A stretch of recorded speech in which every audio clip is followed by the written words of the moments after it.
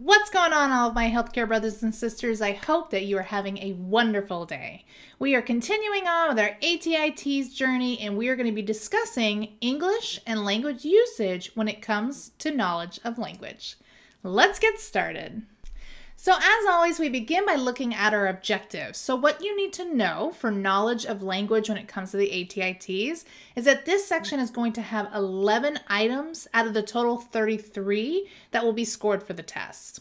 What you'll need to know is grammar to enhance clarity in writing, evaluate if language meets the needs of an audience for provided rhetorical context, and develop a well-organized paragraph. So we begin by looking at complete sentences. So a complete sentence is made up of a subject and a predicate that communicates action or a state of being for the subject. The subject is typically the noun or the pronoun that is doing the verb, and the verb is the action that is actually taking place. So for example, I am writing a blog about ATI TEAS English and language usage. In that sentence, I am the subject and I'm writing is the verb. The sentence is about the subject, I, and what am I doing? I'm writing a blog. So you will also need to be able to recognize incomplete sentences or sentence fragments which are missing a subject and or a predicate. So for example, hoping to increase my score. The sentence is missing a subject, so it's really incomplete. If it was written as, I am hoping to increase my score, it would make much more sense, right? Now that the sentence has a subject, I, and the verb, I am hoping, it becomes a complete sentence. You also have imperative sentences, and these can be complete sentences as long as the subject and predicate are present. The imperative form of a sentence is typically used when giving a command or making a request. So for example, finish your homework. In this sentence, you is understood to be the subject, and finish is the predicate. This is an example of an imperative sentence. Another great thing about sentences are transitions. Transition words are used to connect ideas and relationships between ideas. Transition types can include agreement, opposition, cause, effect, examples, conclusion, chronology, as well as locations. So here are a couple examples of transition words that would signal agreement. Also, certainly, indeed, in fact, naturally, of course, and surely. Here are some examples of transition words that would signal opposition. Although, conversely, despite, however, in contrast, instead, nevertheless, on one hand. On the other hand, but, otherwise, regardless, still, and yet. That might have triggered some people with a couple of those words, right? I know it did me. You will also need to be able to identify how ideas are related to each other in the text. So for example, the boy likes birds, but he was afraid of cats. In this sentence, but is used as a transition word to signal the second part of a sentence is in opposition to the first. Let's talk about tense. So tense refers to at what point in time an action is taking place. The basic tenses can be past, present, and future. However, there are also variations of these tenses. So for example, the present tense can be further divided into present simple and present progressive. It is important to be able to identify the use of the appropriate tense when you are writing or reading a passage. So for example, yesterday I went to the store. This is past tense, right? This happened yesterday. It happened in the past. Next example, I am going to the store. This is present progressive tense, right? It's happening in the present. Next example, I will go to the store. This is future tense, right? I haven't actually gone yet, but I will go to the store. So diction is the word choice that an author makes. An author's diction can shape the tone and mood of the writing and what you're reading. So mood is the feeling that the author is trying to communicate to the reader, whereas tone is how the author's words makes that reader feel. So for example, if the author writes, "The sky is blue," the tone can be interpreted as positive or negative based on the mood of the rest of the text. If the author writes, "I am excited to go on vacation," that tone sounds typically positive, right? That is how you're going to perceive it. But if the author writes, "I can't believe I have to work on vacation," this tone is very negative. It's just the way that it reads. You will also need to be able to identify the differences between the author's mood and tone based on the word choices that they choose. So let's talk about run-on sentences. If anybody has written a paper in APA format, you're very well aware that some professors will actually ding points on you when you have run-on sentences. But you might be like, what does that mean? Well, a run-on sentence is two or more complete sentences that are incorrectly joined together. There are three main ways to fix a run-on sentence. The first way is to use a period between two complete sentences. So for example, "I have a cat, his name is Mittens." There's no period in between the two, but they are two complete sentences put together incorrectly. What you can do is add a period in between these two sentences. "I have a cat, period, his name is Mittens, period." That separates those two complete sentences and makes it not a run-on sentence. The second way is to fix a run-on sentence is with a comma or conjunction. So for example, you might say, "I have a cat, comma, and his name is Mittens." In this sentence, the comma is used to join the two complete sentences together, and the conjunction "and" is used to signal that the second part of the sentence is related to the first. The last way that you can fix run-on sentences is by using a semicolon. So for example, "I have a cat, semicolon, his name is Mittens." In this sentence, the semicolon is used to join the two complete sentences together. You really need to know how to fix run-on sentences because it will be something that you will be tested on with your ATI-TEAS. So next we're going to move on to evaluating if language meets the need of an audience for a provided rhetorical context. And we're going to begin by identifying a narrator's setting or scenario. When you're reading a text, it's really important to be able to identify the narrator's setting or scenario. The setting is the time and place that the story is taking place, and the scenario is a series of events that make up the story. So for example, "It was a dark and stormy night." That's really a setting, right? It's really laying the groundwork of what is happening in the story. It's dark and it's rainy and it's stormy. "The boy was walking home from school when he saw a cat in the tree." This is the scenario, right? These are the series of events that are starting to make up the story. We know that the setting is it's dark and it's stormy, and this poor little boy is walking home from school when he sees a cat in the tree. When you're reading these passages, you will need to ask yourself these questions. Who is telling the story? When and where is this story taking place? What series of events are making up this story? Who is the intended audience for this story? And what is the author's overall style? Next, we're going to take a look at formal and informal language. Starting with formal language, this is a kind of language that is used in a formal setting, such as a classroom or if you're in a business meeting. Formal language is usually more precise and less personal than other kinds of languages. So for example, "What is your name?" This is a formal way to ask someone what their name is. "What's your name, dude?" This is obviously less formal, right? When you're asking for someone's name.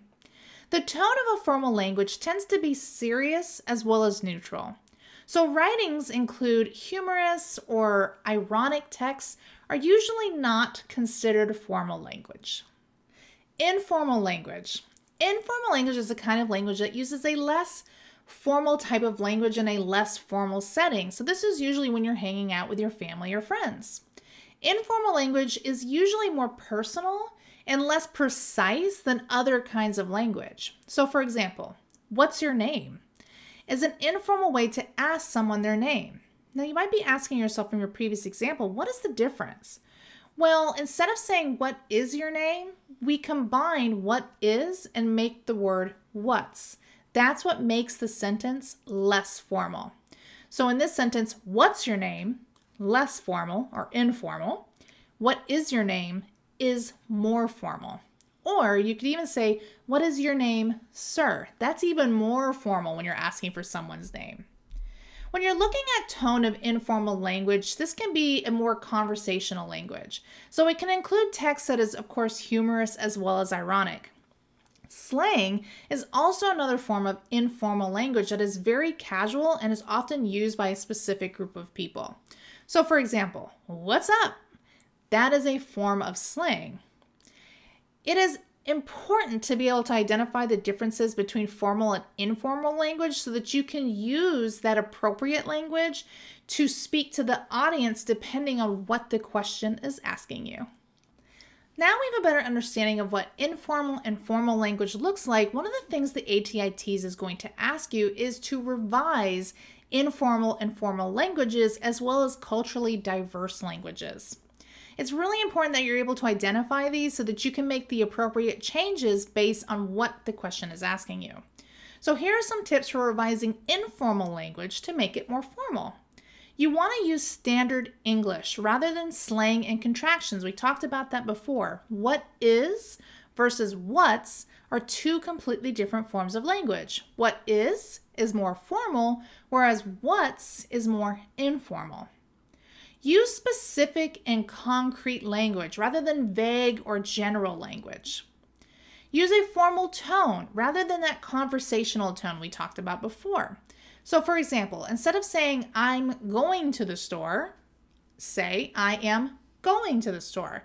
You're going to use I am as a formal language and you're going to use the word I'm as informal language. Here are some tips for revising formal language to make it more informal. Use contractions such as don't or can't. Remember, contractions are really good when it comes to informal language.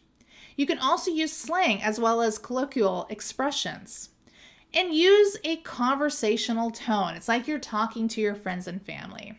So for example, instead of saying I cannot come to the meeting, you can say I can't make it to the meeting. Culturally diverse audiences have never been more important than it has been in present day history, what we are experiencing right now. It's really important that when you are writing for a culturally diverse audience, that you understand and are aware of the different cultural backgrounds that your audience may have. So some things that you might want to consider when you are writing a passage is you want to use language that is inclusive of all cultures, genders, races, and religions. Avoid using any kinds of stereotypes or making assumptions about your audience's culture. And be aware of the different connotations that word may have in different cultures. So for example, instead of saying he is from a different culture, you could say he comes from a diverse background. Something else that's really important is identifying gender bias language, and this ultimately should be avoided as well. So for example, instead of saying a physician should explain the procedure to his clients, right? That is making an assumption that all physicians are male. You could say physicians should explain procedure to their clients. As we know, we have a whole bunch of physicians that are female, male, and may identify as some other kind of gender. So it's really important when you get these types of questions that you recognize gender-biased languages and avoid them at all costs.